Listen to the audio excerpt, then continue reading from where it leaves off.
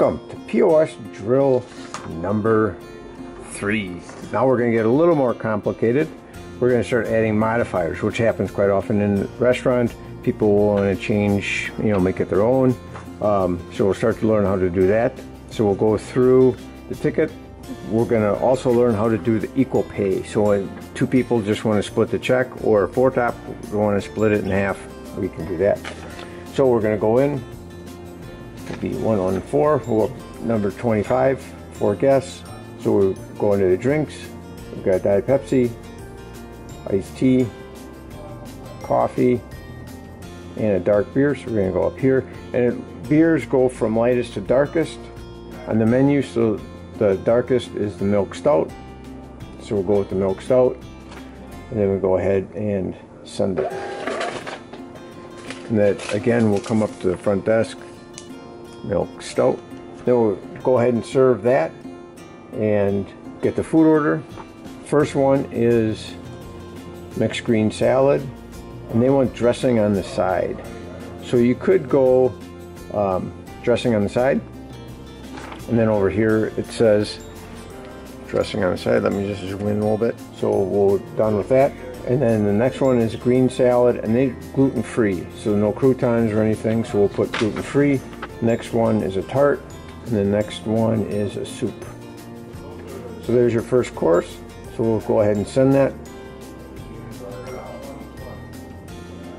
We'll go into the second course. We'll get a steak. They want it well, and they want no starch but sub-vegetable. So we're going to go back into the steak. Quick mod. No starch.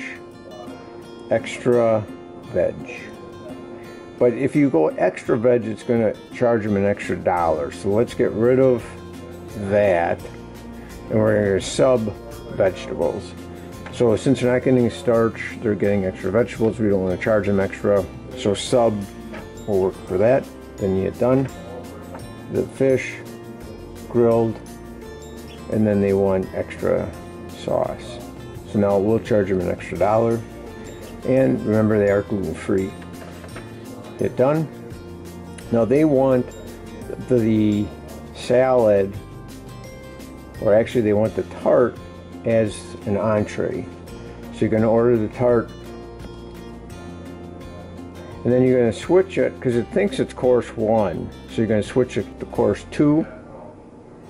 So it'll move it down here, and then just so the kitchen knows that that's what you want, you can go as entree. So now it's going to come with the entrees, and it will say as entree. So you're good there. Then you're going to go back to course 2, get your steak, medium, and they want extra sauce. Because who doesn't want extra sauce? And that's good. Then we're going to go to course 3. We'll get the sorbet. Espresso, I need some espresso this afternoon. That's why I'm hitting espresso. Then we're going to go to a dome. Vanilla ice cream, but they want a little different. So they want 1 scoop of vanilla, 2 scoops of chocolate. So then you're going to go to special request. 1 vanilla, give it a space, and then 2 chocolate, because they get 3 scoops. So I say 1 vanilla, 2 chocolate at request. So that way the kitchen knows that they want 1 scoop of vanilla, 2 chocolate. So then hit done.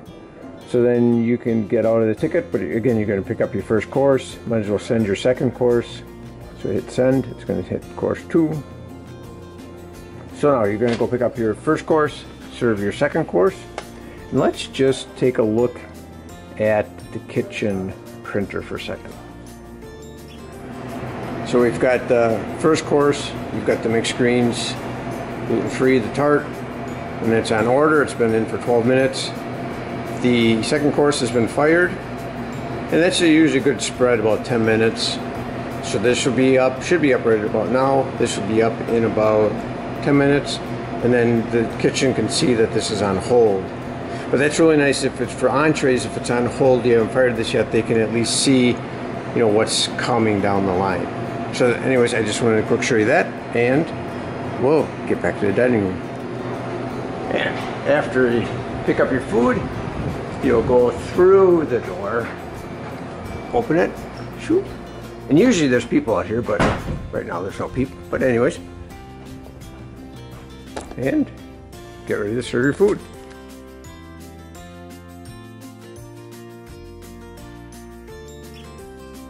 So we'll come back in, and then as the kitchen clears, this screen will come up letting you know dishes for what table, what's are up. So if that, you can just clear them one by one, or you can just hit clear. Then we'll go into our ticket. So everything's been fired. So you go into pay, and the customer's informed you that they want to just split it in half. Split. And it's just going to be split in half. What you can do then is it's going to split it in half, so it's $93, $46. So then you'd run credit card or cash. Let's just go cash. And then the remaining balance is $46.67 again. And if you want to do a receipt, and it is nice to run a receipt for people so then they can see, what the total bill is and what they're paying. Cash again, no receipt. And that's it for point of sale number 3. Your turn.